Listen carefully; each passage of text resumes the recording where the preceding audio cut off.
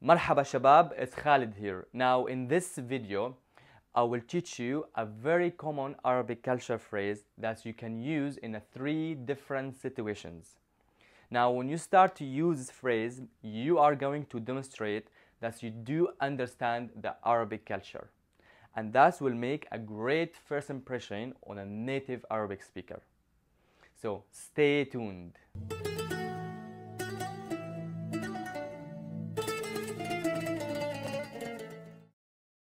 And the phrase is يعطيك العافية.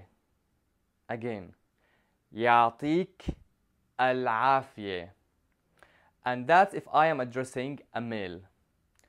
And if I am addressing a female, I have to change the ending in the first word, يعطيك, and make it يعطيكي. So it becomes يعطيكي العافية.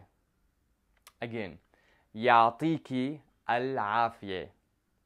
So if I am addressing a male, I would say يعطيك العافية. And if I am addressing a female, I would say يعطيكي العافية. Now let's break it down. يعطيك means give you. العافية, the health. Now together means give you the health. يعطيك العافية. Now I know it doesn't make sense to you how to use the phrase, but let me give you 3 scenarios to see how we can use the phrase, okay? So the first scenario, let's say now you are going shopping or you're going to the market and you want to buy something and you entered the shop. So you can start by saying يعطيك العافية. يعطيك العافية. And actually what you are saying here to the shopkeeper, hello, may God give you the health to continue what you are doing. Now you will notice that the shopkeeper will be pleased to hear that from you, and also you may get a discount, okay? So that's the first use. Now the second use of يعطيك العافية, when you want to interrupt someone politely, okay? So you can say يعطيك العافية, بتعرف وين المحطة? Excuse me, do you know where is the station? So يعطيك العافية here means excuse me, okay? So يعطيك العافية, بتعرف وين المحطة? Now the third use of يعطيك العافية, when you want to leave. So we can use it as a goodbye. So let's say like you bought everything you need and now you are leaving. Now you can say it يعطيك العافية, like goodbye, مع السلامة, okay? Now let's recap what we have learned in this video. يعطيك العافية can be used in 3 scenarios, okay?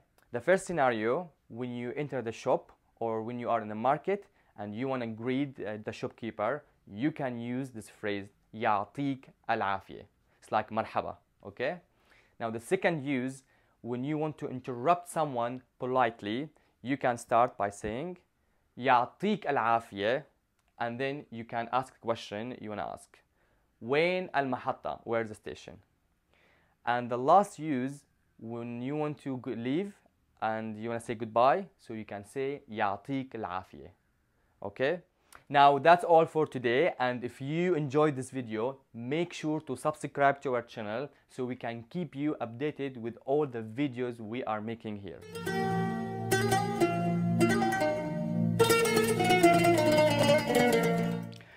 Hi guys, this is Omar speaking, and today I will teach you a very important phrase in Arabic, especially if you are actually living in the Middle East right now, or you're gonna travel in the Middle East, and you are in a taxi driver, or you are taking a taxi driver and the taxi is going fast and you want to tell him slow down please, then this video is going to be useful for you.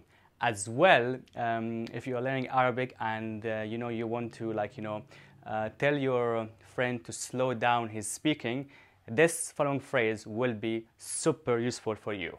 Okay, now here's the phrase. على مهلك. على مهلك. And this is for a man. And it means slow down. على مهلك.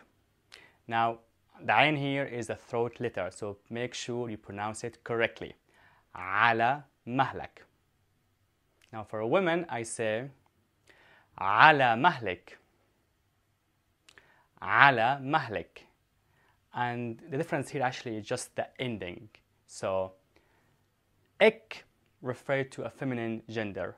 على مهلك. Okay? And ak refers to a male gender. Okay, so far you learned how to say على مهلك, that's for a man, and for a woman, على مهلك. So next time, if someone is speaking very fast in Arabic and you want to tell him or her to slow down, just say that phrase, على مهلك. Or you're a taxi driver, which is very, very common.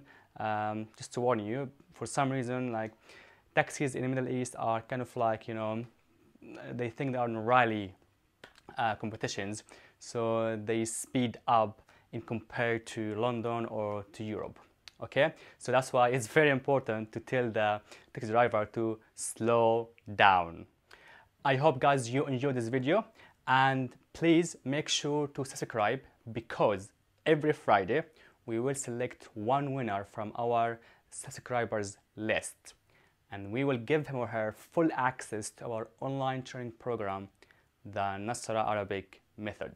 Marhaba, it's Khalid here. Now in this video, I'm going to teach you how to say in Arabic, good morning. So stay tuned.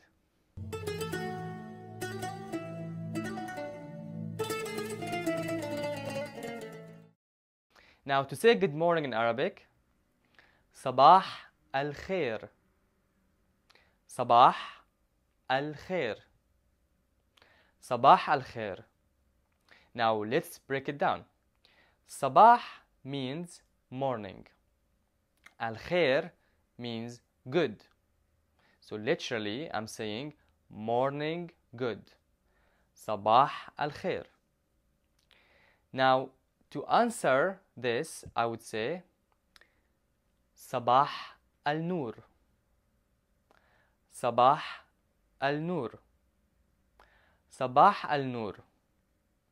Now let's break it down. صباح means morning. Al-Nur means light. So literally I'm saying here morning light. Sabah al-Nur. So if I were to tell you Sabah al-Khair, what would you say? Yes, Sabah al-Nur. And if you were to tell me Sabah al-Khair Khalid, I would respond back Sabah al-Nur.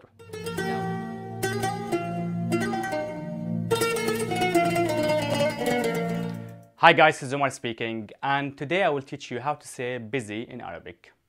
ماشي؟ يلا. Now to say busy, I say مشغول. مشغول. And this is for a man. Now make sure you pronounce the ghain correctly. Ghain is a throat letter in Arabic. So مشغول. مشغول. And for a woman, I say مشغولة. مشغولة. So what I did here, I just added the ending eh. So مشغول, مشغولة. So the endings eh in Arabic refers to a feminine gender. تمام? Okay, now let's have an example. I am busy tomorrow. أنا مشغول بكرة. أنا مشغول بكرة. أنا I مشغول busy بكرة tomorrow. And this is for a man. Now for women I say أنا مشغولة بكرة. أنا مشغولة بكرة. Now, again, I mentioned that in other videos, we don't have the verb to be in Arabic. So, is, are, we don't have them. So, throw them from the window. So, what actually I'm saying here, I busy tomorrow. تمام? I hope guys you enjoyed this video, and make sure to subscribe, because from now on, every Friday we will choose one winner and we will give him or her full access to our online training program, the Nassra Arabic method.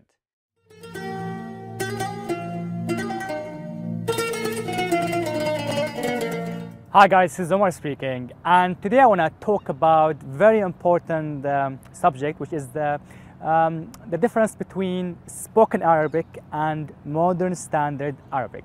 Now, it's very important to know differences and when to use which one, because otherwise, if you don't know differences, you will be confused and you might take the wrong direction to learn Arabic. Okay.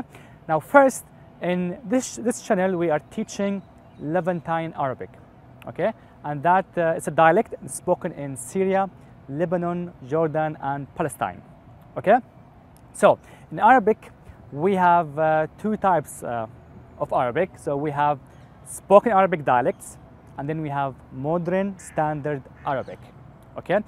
Now, for spoken Arabic, we have three main dialects. So, we have the Levantine Arabic, and then we have Egyptian Arabic, which is spoken in Egypt, and then we have Gulf Arabic, which is spoken in the Gulf region and Saudi Arabia. Okay. Now, dialects are useful when it comes to communications with like your family, with your colleagues, traveling, to basically just to have casual conversation and just day-to-day life. Okay. Now, modern standard Arabic, or we call it classical Arabic, is mainly used to read and write, to read the Quran, to read a newspaper, to read literature books, and as well to give like some formal representation at work.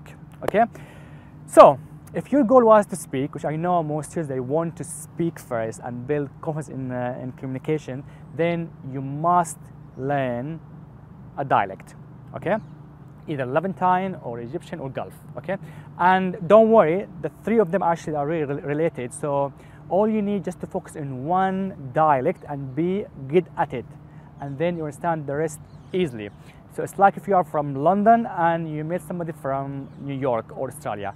That is the difference, guys, okay?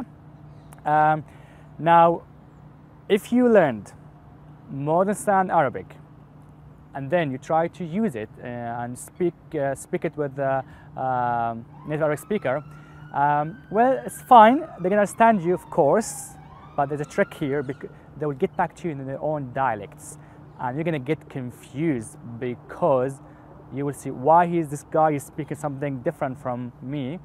That's the first thing, and as well, you might get frustrated as well because you will say like, okay, I want to learn a dialect, something I can use right now, something like something like lively or authentic and real.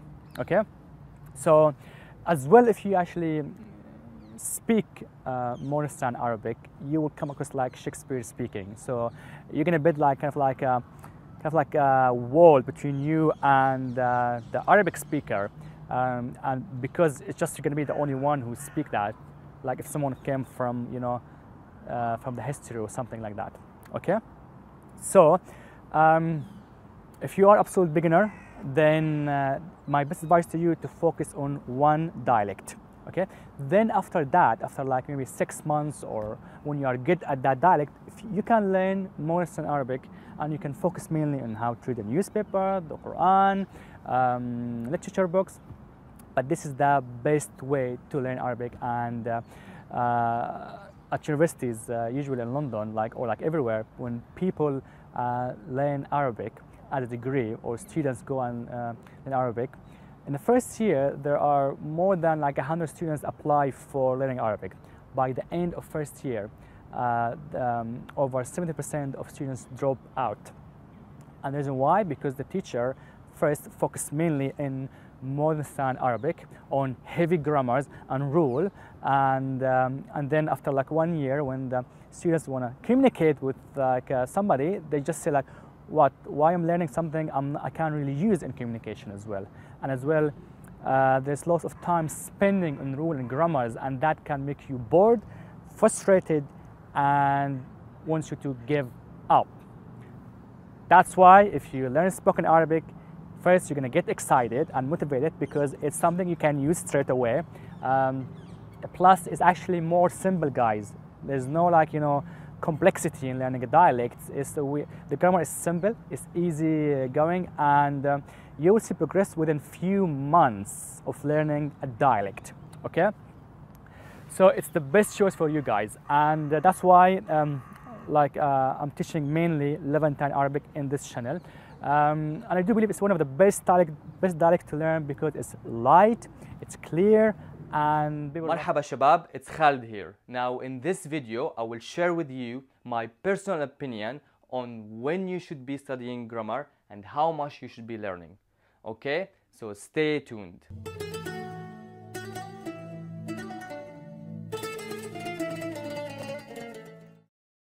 Now if you are someone who have just started learning Arabic and you are absolutely beginner, then grammar shouldn't be your main priority. Instead, you should apply the 80-20 rules. Now you might ask, what is the 80-20 rule? Well, let me explain how it works. So at the early stages of your learning, you should put 80% of your focus on your speaking. So learning new vocabulary, learning new Arabic cultural phrases, and also how you can make simple and easy sentences. Then 20% of your focus should be on grammar. And this grammar has to be related to speaking. So for example, you should know how to replace the adjective and the nouns. You should know how to conjugate the verb, okay? And as you start to progress in your learning and you start to feel more confident conversing to people around you, then you start to increase the percentage of learning grammar. So make it 30, 40, 50 until you reach the advanced level, and now you start to make it main priorities. You start to put more focus on learning grammar, okay? Now, the only exception you should be studying and putting heavy focus on grammar is when you want to pass the exam. If you want to pass the exam, then you should study a lot of grammar. But remember, that doesn't necessarily will make you a confident Arabic speaker. Now, this is my personal experience, and this is how we have taught students over the last 10 years. And also, this is how we build our online teaching method.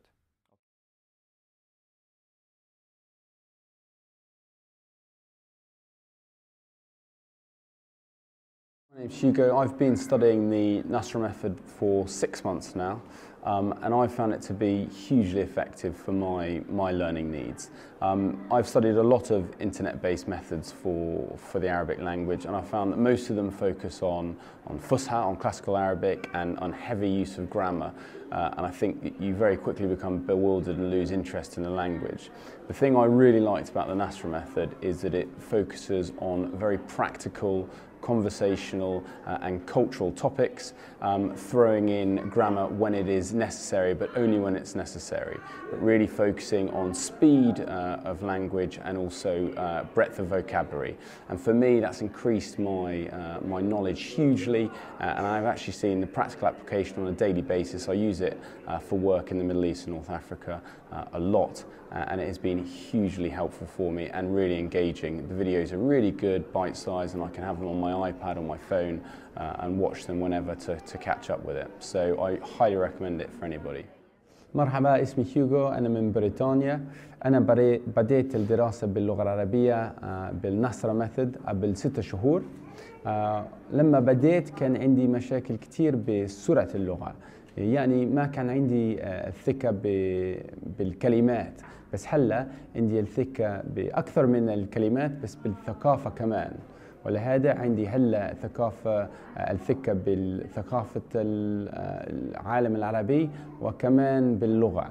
وهذا مهم كتير لي عشان أنا بسافر بالشرق الأوسط مع شغلي وكمان بالشمال إفريقيا واستخدم اللغة بشكل يوميا. Hi, my name is Peter. I studied Arabic with London Arabic tuition. My teacher was Omar. When I first started, I always wanted to learn, but I didn't think I could. It just looked way too complicated.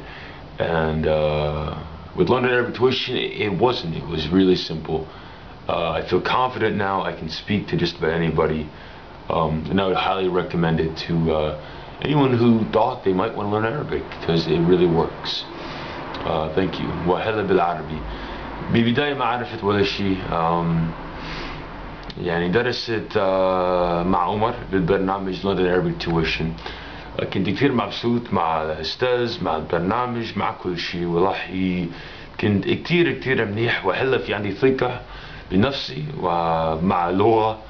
وأنا بنصح أي واحد يعني بده يدرس اللغة العربية يدرس مع London Arabic Tuition.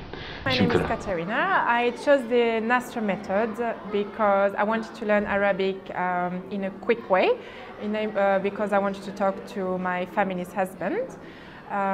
I noticed that after roughly 6 months I could already have some good communication with them. So I think the method is very successful, very easy. I was really surprised that actually learning Arabic is easy to compare with other languages like, I don't know, German or French even. I would like to advise everybody else who wants to learn Arabic that it's possible, especially with the Nassra method. Good luck. مرحبا، اسمي كاتارينا من النمسا وعشت بفرنسا. وهلا أنا ساكنة بلندن. زوجي اسمه أنس من سوريا، ومشان هيك كان بدي أدرس عربي. عندي اهتمام بثقافة وشرق الأوسط. اخترت أدرس مع ناسرا ميثود لأنه طريقة التدريس كتير سهلة ومميزة وممتاز كمان. بتفرجيك إنه اللغة العربية مش صعبة وسهلة تعلم، وكمان بتعطيك ثقة بسرعة لتحكي مع الناس. شكراً. Hi, in the past I studied modern standard Arabic, and there was a focus on reading and writing, and it turned out to be a bit of a problem for me because the thing I was most interested in was travelling to the region and speaking to people. So I decided that I wanted to improve my level of spoken Arabic, because modern standard Arabic is not used in everyday life in the Middle East. And I would find that when I was speaking modern standard Arabic, people didn't, well, first of all, they'd respond in their own dialects, but they would find it quite amusing that I was speaking this language, which isn't really the day-to-day Arabic. So I found London Arabic tuition on Google, and I've been studying with them for a year. I find their tuition to be very clear, it's not complex, and I really found in just a few lessons that I was able to express myself so much more clearly than I had done in the past. And I would highly recommend them to anyone who wants to improve their level of spoken Arabic. وهلا بالعربي. أنا اسمي فادية. أنا ساكنة بلندن قريب أجر رود. هلا أنا عم بشتغل بالنشر. أنا درست اللغة الفصحى. وأنا كان بدي أتعلم اللغة العامية السورية. فأنا لقيت London Arabic Tuition بجوجل، وهن بركز بالعاميات، وأنا درست معهم لمدة سنة. المدرس ممتاز، وأنا حسيت حالي أتحسن بسرعة، وهلا أنا عندي أكثر ثقة بالحكي وفهم الناس. شكرا. Hello, my name is Zaina and I live in London. I just completed my master's in Near and Middle East Studies, and I wanted to learn Arabic because I would like to use it in my field of work. I chose the Nassra method and I'm very pleased with it. I'm very happy with the program that I learned Arabic, and I believe it was very practical, geared towards my needs, which were focused on more work, on using Arabic for work. And I totally, definitely recommend the Nassra method for anyone who is serious about learning Arabic. مرحبا، اسمي زينة وساكنة بلندن. أنا سويت ماجستير بالدراسة الشرق الأوسط، مشان هيك قررت أدرس اللغة العربية لأنه بدي استعمل العربية بالمجال شغلي، فاخترت أدرس مع نصرة ميثود. أنا كتير مبسوطة مع هذا البرنامج لأنه طريقة التدريس كتير عملية وبتركز على أشياء يلي بساعدني بالشغلي. أنا بنصح كل واحد بده يتعلم اللغة العربية يستعمل the Nassra method.